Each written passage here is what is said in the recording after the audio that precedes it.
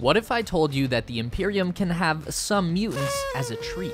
Humanity classifies mutant human strains as abhumans and usually kills them on sight. These are humans who, after experimentation, warp taint, or millennia of evolution, are so different from standard humans that they're not considered one of us anymore.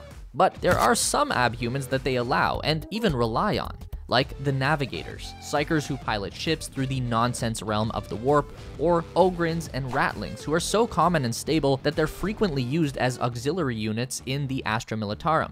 And there are a bunch of others that are only barely tolerated, like some of the House Goliath gang members who are vat grown and can get as big as a Space Marine. And of course, there's the Space Marines themselves, who are so modified by their transformation process that they even think of themselves as not human. Actually, with all these abhumans around, the Imperium looks more tolerant of mutants than they say they are.